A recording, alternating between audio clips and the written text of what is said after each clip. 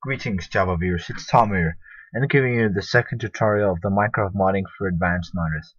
This time I promised that we were going to be looking at gravitational blocks as sand and gravel. So let's get started. So what I did as in the previous tutorial, I made a block here, just a plain block with the texture, and registered the block. I made the texture for the block, I added the name and all that good stuff. I also made the block file, so it's kind of like this. Now what you want to do when you start is you want to set the material as sand. It's very important. What you also want to do is you want to add this following part. So this is how you code it. So what you want to do first is you want to copy this line of code. It's called public static boolean full instantly equals false. It has to be under your public class, as you can see here. So it has to be here, right there, has to be. Then below this public int id drop, you want to copy everything from the on block added and down. So you want to copy all this crap. Just boom, boom, boom, until this, the final one, just this, and paste it right into here.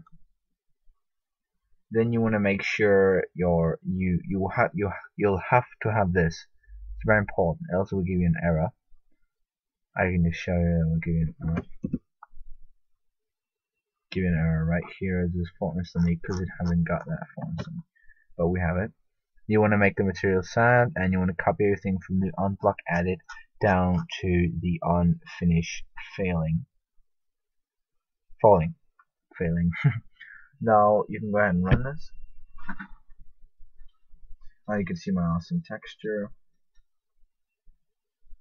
It's like sand block. So we got the glass there, we don't need that anymore. You got the medium sand, which looks weird. And if I just put a block there, okay, so there's kind of, it looks kind of buggy, in my opinion.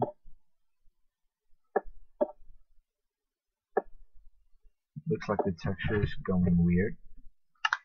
So what I'm actually thinking of doing is this, because it seemed to work before.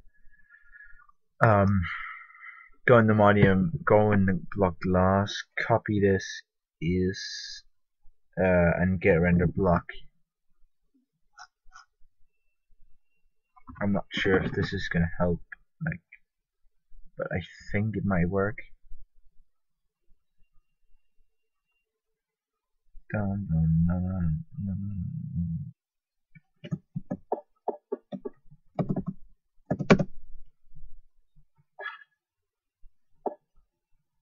Yeah, so you gotta add that. I don't know which one, but I guess you'll have to add get render block paths return 1 and public boolean is opq, which can be found in the block glass.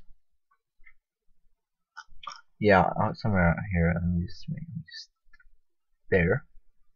You copy this and this, and you change the return ID to 1 instead of 0.